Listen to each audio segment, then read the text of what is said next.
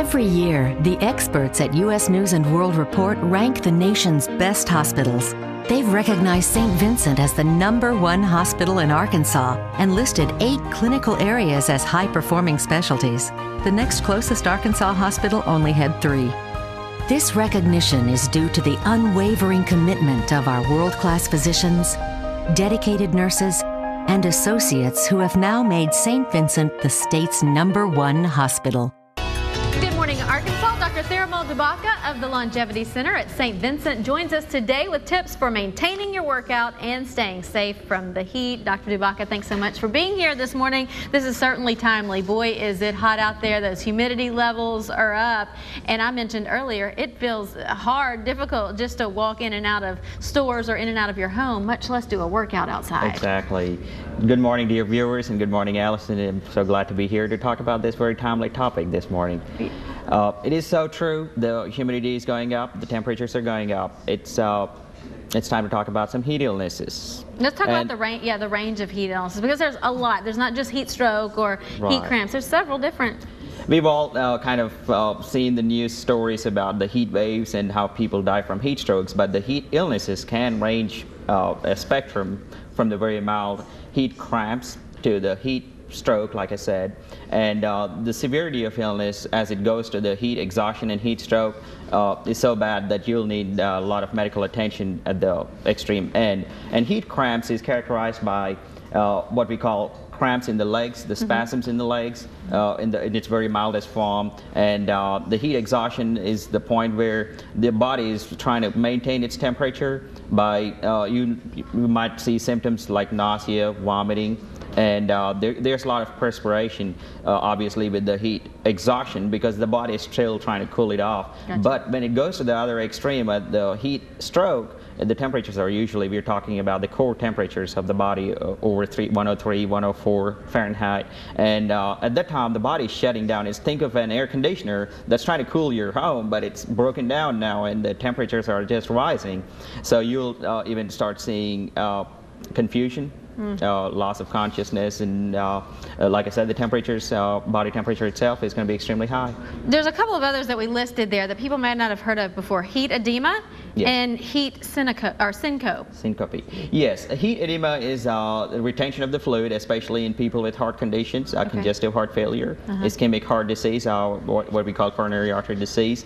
What happens is the body starts retaining fluid as it's getting dehydrated on one hand, but it is also trying to beat the heat by vasodilation. What it is it's opening up the blood vessels to the skin, trying to evaporate all that heat off, and that leads to heat edema. And heat syncope is near fainting because of the heat extremes. Certainly something to be aware of if you're around others too, because many times we're working outside or working out outside with other people, so it's up to us to help recognize those Exactly. symptoms. I mean, public awareness is extremely important in these kind of weather situations, and knowing the facts, knowing what to look for, you might be a very helpful resource out in the community among a bunch of people. Let's talk about if you think you are suffering from some sort of heat cramps or further on down the line, heat exhaustion. What should we do first? Very first step is dehydration is the most important problem, as we've spoken again.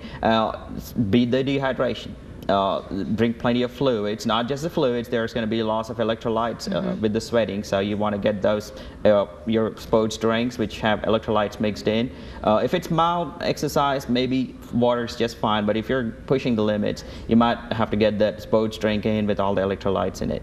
And also, if you do notice a person suffering heat exhaustion, rather, because heat stroke, you got to call the 911, get them into the ER. And that'll be very obvious. Exactly. At You're going to have the person passed out. Right. The person's not going to start making sense, being very confused. But on the other end, heat exhaustion, which is a milder form, the first step is to have them lay down, because you want to improve the circulation, blood to the brain, and maybe a cool fan while you sprinkle some water to get the evaporative effect started.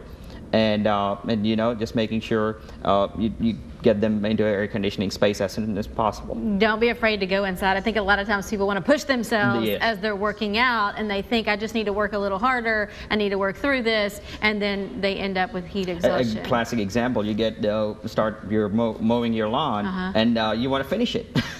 if you think about it, you want to get it done, but you might have to take the break. Take a break, drink lots of water. I mean, water and fluids, those sports drinks are really the key. In fact, I would say every 15 or 20 minutes or so, put in 8 ounce down. Yeah, take it with you. I think a lot of times we drink before and then I'll get some later, but bring it with you. You Yes, need to bring... you should have it on. But you have the water or your sports drink on you. Doctor, is there any time when we shouldn't exercise outside at all? Exactly. Now, not all the weather situations are conducive to exercising outdoors. In fact, we are starting to see the heat build up here in Arkansas, and there are going to be days when you got to call it quits, get indoors, get onto your treadmill or a indoor gym, and get that exercise routine inside rather than outside. And that's where we have our meteorologists to look out for. Yeah, look at that. Look at the temperatures every day and the humidity levels. That's going to give you a good indication of whether or not you should be working out outdoors for sure. Good information during the heat of the summer. We are in it, folks. Here's some information for the Longevity Center at St. Vincent. If you have any questions, you can always call the number there on your screen, 501-552-4777. Dr. Dubbaka, thanks once again for being here this morning. Stay cool out there.